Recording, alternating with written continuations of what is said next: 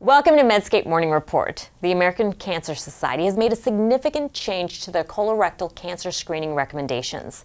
They now say that for people of average risk, screening should begin at age 45 rather than age 50. This differs from the USPSTF guidelines that are now 2 years old. While mortality rates have declined for adults aged 55 and older, colorectal cancer remains the second leading cause of cancer death in the U.S. And recent data shows mortality among young adults is on the rise. The rates of colon and rectal cancer for those under age 50 have doubled since 1994. The ACS believes that the balance of benefits and harms favor earlier screening.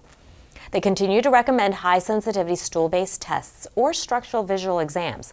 All positive results by non-colonoscopy methods should be followed up with a colonoscopy. Now we'll have to wait and see how health insurance plans address paying for this screening at age 45.